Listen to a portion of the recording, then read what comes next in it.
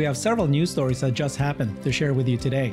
3 of them are of Elon Musk clarifying incorrect news articles and giving more detail on Tesla's plans. First, the Wall Street Journal just reported that xAI has discussed a deal where it would receive some Tesla revenue in exchange for providing Tesla its technology and resources. Elon quickly responded, saying the article is not accurate, and then went into more specifics of the 2 companies' AI models. Second, Elon confirmed yet again that yes, indeed, Tesla will be opening more superchargers and asked what regions need them the most. Third, the Financial Times reported that Chinese car buyers are now shunning Tesla. Elon responded, saying that Tesla's Shanghai factory is running at maximum capacity, and we're going to then share with new data that came out just this morning showing Tesla's China sales numbers, and guess whose those numbers support. Finally, good news this morning with Panasonic announcing it's now sending samples of 4680 batteries to some automakers. So my favorite guest that we have quite often is Jeff Lutz. Thank you for joining us, Jeff. Yeah, don't tell your other guests, Herbert. Everybody's my favorite, but you are well respected. I appreciate your comments, especially on these topics that clarifies all these fake and false news articles. Some of it is correct, some of it's wrong. You can help us figure that out. Jeff is the ex-chief supply chain officer for multiple Fortune 100 companies, and he's now running his own consulting firm. So, Jeff, one of the things that I want to start off with is your ability to communicate with some of the highest level executives on X. And this just happened this weekend as well. So obviously, one of the things that happened was Time Magazine, right, came out with their top 100, AI influencers, and Elon Musk was not on it. And so you came and said this, it's either total incompetence or implicit bias to snub Elon from the top 100 in AI. Mark Benioff, who's the owner of Time, he's the co-founder and CEO of Salesforce, said Mark is a smart, fair guy and shouldn't tolerate either because he owns Time Magazine. This is the news article that came out, Time Magazine, top 100. Elon's not even in here, which is weird. Just completely, something's wrong. Mark responded to you. He said, every year the list is mostly different. And he's trying to share that, every time they do this list, there was a time that they actually had Elon as the cover. That's his way to defend himself. And then you said, thanks, Mark. I see lots of deserved repeats with xAI and Tesla bringing up, which is great because there was repeats of other people. Why can't you repeat Elon? With xAI and Tesla bringing up 2 of the largest AI training superclusters in the world in just the past year, 1.75 million more Teslas with onboard AI perception. Feels odd that Elon would be below 100 others. Grok didn't exist a year ago today. What's really cool is Mark responded to you saying, Jeff, if you want to write for Time or publish a letter in this, let me know. That is so cool, yeah. Jeff. What's your thinking about this whole thing? Yeah, and he followed me too. It's fine. I mean, he is. I do believe he's a smart, fair guy. He's the CEO of Salesforce. Yeah. He's a good CEO, and he happens to own Time Magazine. I was just, again, it's a magazine. It's an opinion piece. I just think it was important to let it be known that this seems strange. Like this seemed like there was other forces involved. That if you were making a list of the top 100 people influencing the course of AI, even if you go back to the start of OpenAI, if you go back to just a number of things happening, and then you just look at what's happened in the last calendar year. If you're an editor and you're doing the research for this article, you're like, okay, what's really influence and shape the course of AI over the past year? Elon's in the middle of a lot of it. So it just seems strange. That's why I thought I'd let it be known. And there's a way to approach people like this where you can get their attention, but be respectful. Mark followed, he said he followed me and he asked me to write a letter, an article. So I am, and I'll probably send it out here shortly. Just reflecting on, maybe a different decision. But again, as Elon said and others said, history ultimately, is dictated by results and what actually happens, not so much what magazines say. So it was a fine thing to just address really quickly, but we shouldn't just tolerate things like it, just like let it go either. So it's one of those things where you paid a little bit of attention, but then you move on. We're going to talk about things later in this show that really reinforce like why you should be on this list, to be honest. Yeah, exactly. And thank you for doing that, because it's important to, like you said, create the whole list. Hopefully you are able to be published, and Let's see if he does that.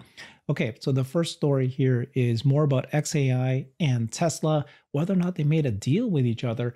And here's Wall Street Journal, who wrote this article this weekend, said Musk xAI has discussed deal for share in future Tesla revenue. So apparently this is what they're saying, right? That Tesla will, xAI will receive some Tesla revenue in exchange for providing Tesla some of their technology and so forth. So Tesla would license xAI's AI models to help power its full self-driving, share some of that revenue with a startup.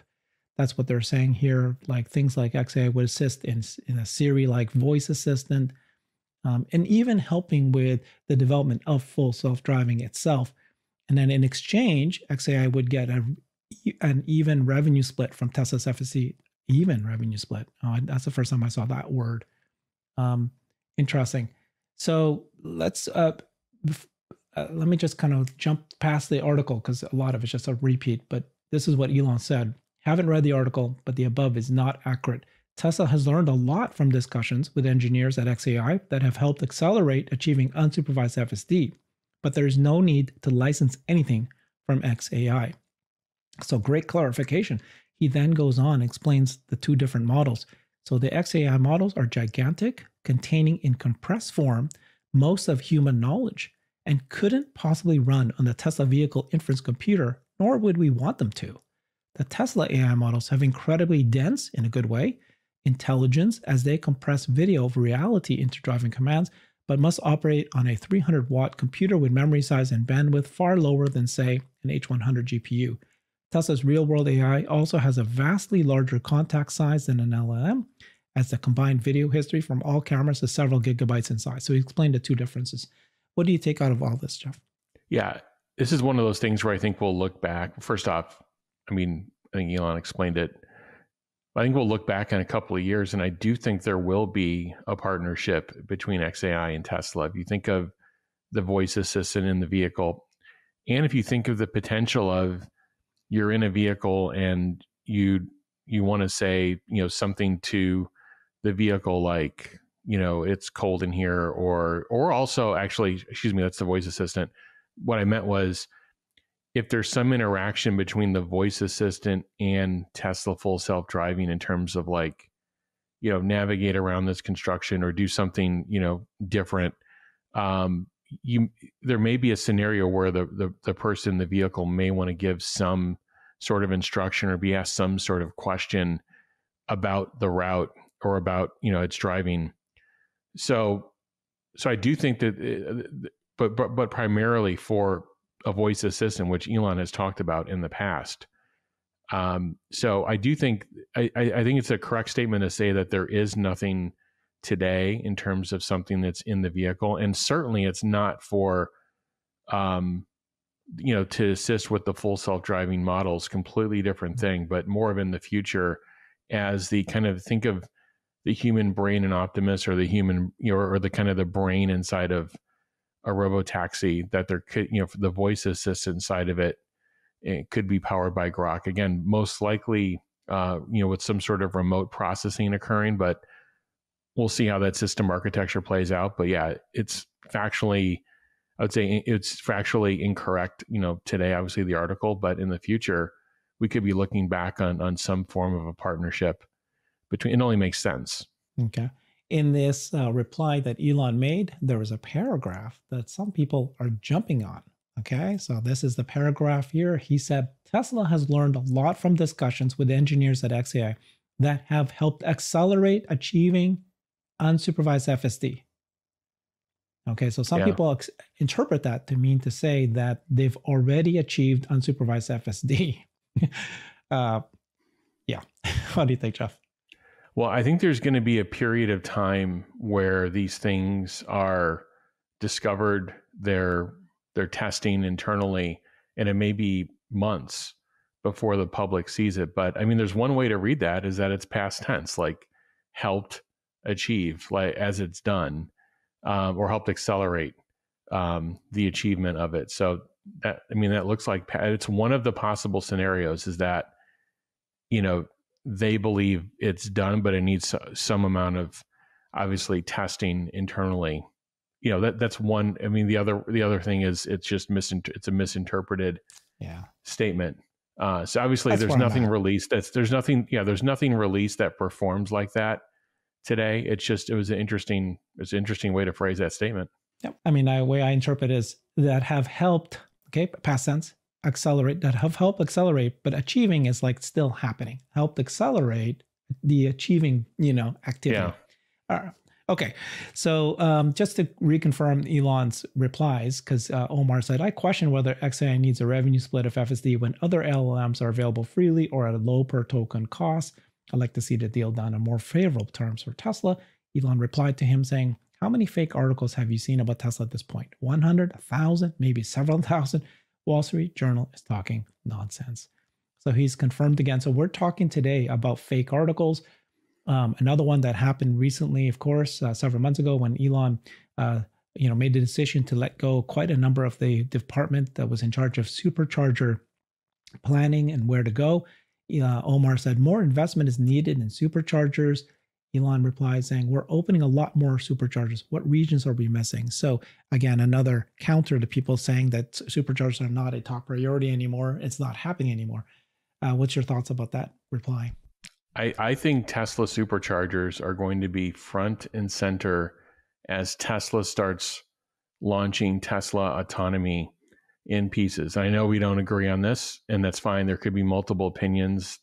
That's how these things work. That's what makes a market. Everybody sees these things differently, but I see this future of immense bundling. I think you agree with this too, for consumers, and I think for a commercial, like a robotaxi business, where Tesla can really start leveraging the size of their supercharging network and start filling that up to levels that it hasn't been before, increasing the utilization of it by providing bundled deals. And so one of the scenarios I see, so I know we touched on the word supercharger, but I think as we approach this 10/10 event, and again, none of this could happen, but I see at some point as they launch this autonomy network, well, what would be there's Ubers today that are Teslas.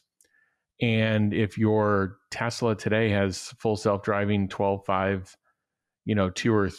2 or 3, you could, sit in your Uber, you could drive for it, and you could get from point A to point B driving people with it, and it's already working today. I think the difference is on a Tesla network, one of the things that they could start leveraging is their supercharger network.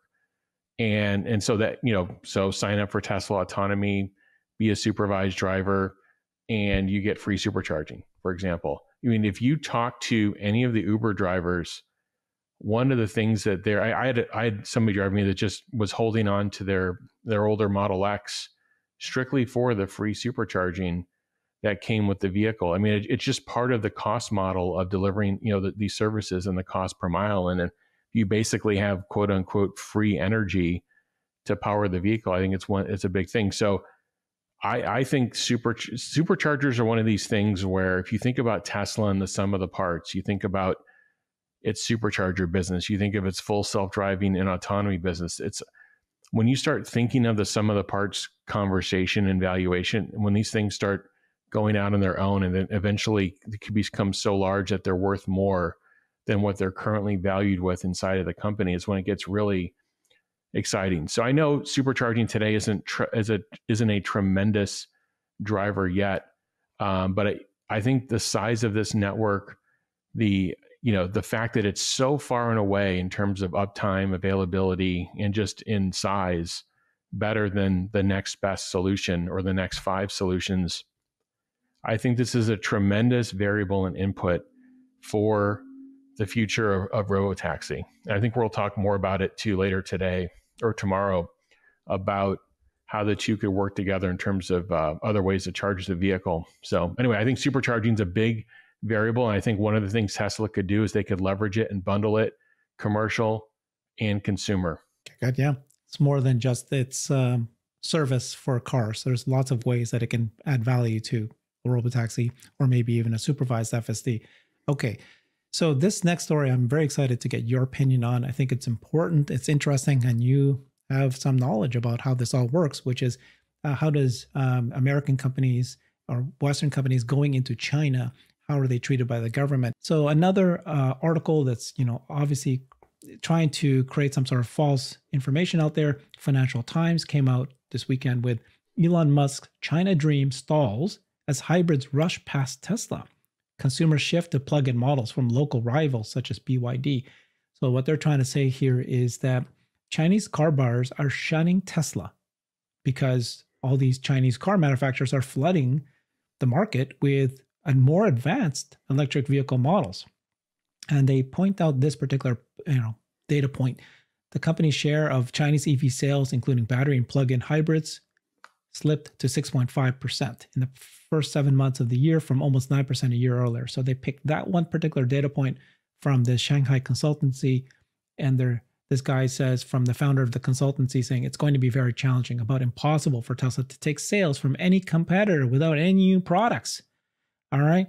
So we'll very shortly here, we're going to share with you the actual data of sales that Tesla has in China. And of course, it's as high as you can get. So Noah Smith, though, I don't know who he is, but he replied this. He goes, the China cycle has come for Tesla. Okay. And he described this cycle. There's a fairly predictable cycle of how multinational companies work and operate in China. And it goes like this, right? The company puts its factories in China. They're lured by this cheap production, big contracts, this dream of huge market opportunities. The Chinese then appropriates the technology through some combination of joint ventures, acquisitions, reverse engineering, and espionage. The appropriate technology makes its way into the hands of Chinese domestic companies. And then those companies then squeeze the multinational company out of the Chinese market. The Chinese companies go overseas and outcompete the multinational companies in the world markets. This is the strategy that he says he calls a China cycle, and he says it's come for Tesla. Elon replied to him saying, believing the news is silly. Our Shanghai factory is running at max capacity. So what do you think about those FUD that's being spread there about China and Tesla? A lot of it, a lot of the statements are true about Tesla market share. You have to be a real kind of mental midget if you think that the EV market is going to grow and then all of these entrants are going to come in and Tesla is just going to maintain some exorbitantly high market share as a first entrant. Anybody who properly models the company and is looking ahead does not model super high. If they are modeling super high or just basically maintaining market share, then that's honestly an incorrect way to model the company. And the other side of it, I think the other side of people betting against Tesla like to promote this is like, look at the market share coming down. That is a natural progression in any new industry. When the kind of the first to market or the first few to market come in, and then all of a sudden it gets flooded, there's a reduction in market share. It really comes down to, it goes from a market share conversation to a profit share conversation. And the same thing happened with Apple and smartphones and so forth. And the conversation really switched to, if you really look at it, they're making phones for 42% gross margin, many years, 15, 16 years after the launch of the product. And then they're getting a lot of their margins based off of their services, their software and services and App Store. So it's just a fallacy. If you're on the bullish side of this conversation, you should know that Tesla's market share is going to decline over the next several years. Question is what is the size of the total EV industry during that time frame? And is it continuing to grow at a rate where the total number of units that Tesla is shipping continues to grow as well? But the other thing that's going to happen to Tesla, same thing that's happened in the smartphone industry, is the share of where gross margins are going to come from, the pool of which it will come from, will shift more from a hardware conversation to a software and services conversation. And you can be very precise in this conversation with Tesla around assisted driving, around full self-driving, around a robotaxi network, around their premium connectivity, around all these different, their supercharging, their insurance, all these different businesses that Tesla has built up to really reduce the cost structure of transport and make it more sustainable. So that's the conversation on this. Now, in terms of this gentleman's, 5 points about what happens when you enter China, that is traditionally true. That's not a FUD statement. But the difference with Tesla and where you can't just look at this and spread those 5 points around across every company. The difference with Tesla is every couple of years, they have these basically two main tracks of the hardware that they build and ship, and then all the software and services that they do. And from a hardware perspective, we still see today in the US, nobody can, the 2020 Model Y, nobody's been able to produce a vehicle of that caliber, of that quality as an electric vehicle and be profitable. By the way, including in China above $30,000, that vehicle is, forget about above or below 30,000, it's the best selling vehicle. But above $30,000, there isn't. So when this article says like the Chinese have come and it's, Tesla's day is over, that article was written in the same month that Tesla is the number one selling vehicle. Okay. And it's not just one vehicle. It's, if you look at the 3 and Y and above $30,000, they dominate in EVs. They do very well. What's happening in China though is most of the sales are well below $30,000, and Tesla does not have an entrant in that tier yet. So this is why you're seeing all this flood of new vehicles coming in, and they're doing quite well. And there's even some above $30,000 that are doing well as well. But the devil's in the detail in these conversations. Those 5 points happen. The point with Tesla though is by the time that these companies quote unquote catch up in hardware, Tesla's making the next leap. Whether it was the castings, now it's going to the unbox model, and they're looking for ways to figure out how to reduce the total process time and how to leverage more of the fixed assets in the factory and reduce capital labor. And then after unbox, then you're going to have potentially, a humanoid assisted manufacturing process, which the Chinese will get to as well at some point. It's going to be a question of quality, quantity, and speed in terms of integrating, humanoid bots in the factory.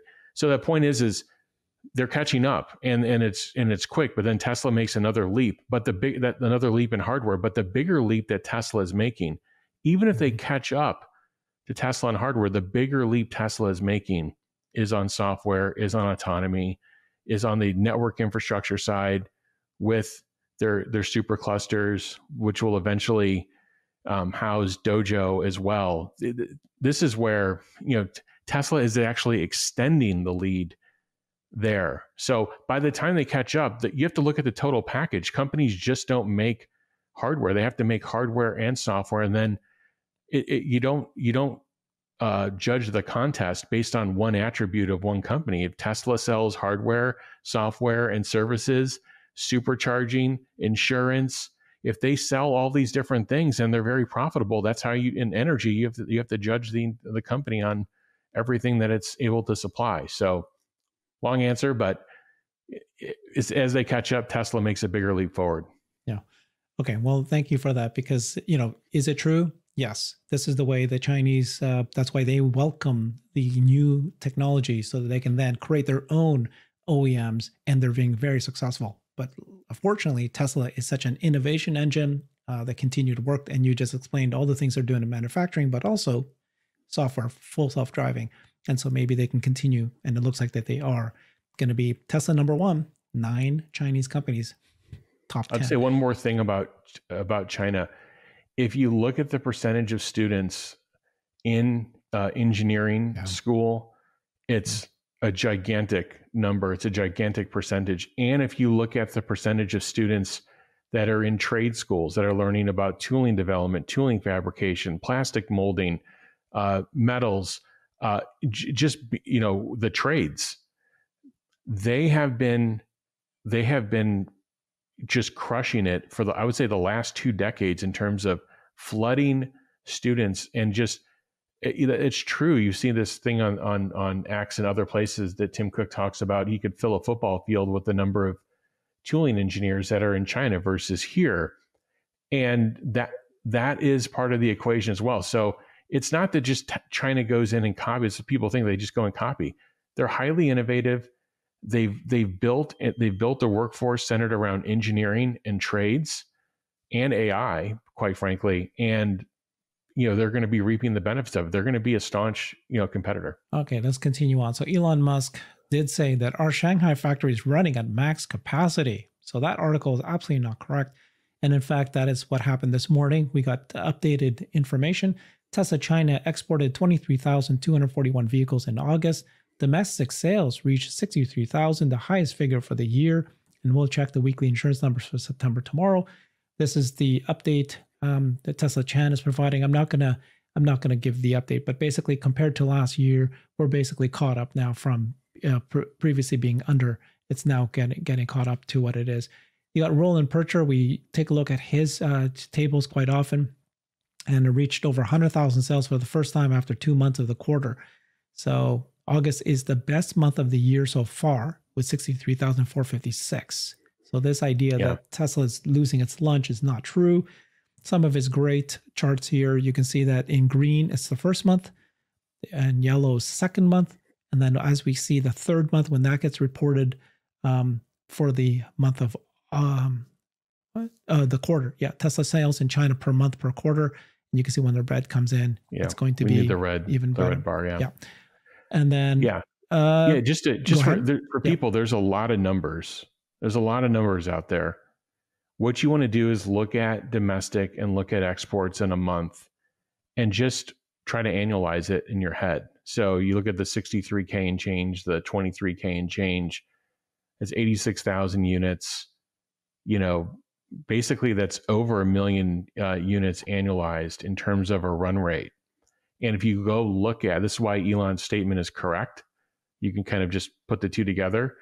I think if you look in the earnings deck, I think they say Shanghai is greater than 950K annualized capacity, and this would tell you that they're running over 1 million. The run rate is over 1 million right now in terms of where they're at in August. I think this is the better chart to be looking at.